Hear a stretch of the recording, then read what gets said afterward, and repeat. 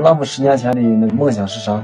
梦想是开个很小的一个茶馆，自己当服务员，自己又当厨师。那现在的话，梦想就慢慢就越来越大了。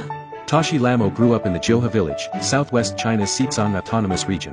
On a whim, her husband Tian Hui turned a snippet of her daily life into a short video and posted it online, where it quickly went viral. In merely 2 years, Lhamo went from being a shepherdess to an internet sensation with over 4 million fans.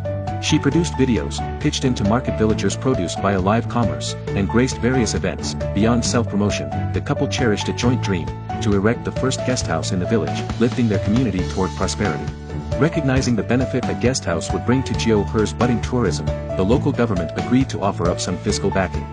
The couple approached the bank next, mortgaging their assets for a startup loan. This infusion of capital kickstarted their guesthouse project. Soon, the guesthouse will rise from the ground, beckoning travelers to come and discover their hamlet. The couple serendipitously caught the tide of the internet, a force opening up a new prospect for development in rural Xizang. They have embarked on an extraordinary saga, one of humble origin, set high upon the plateau.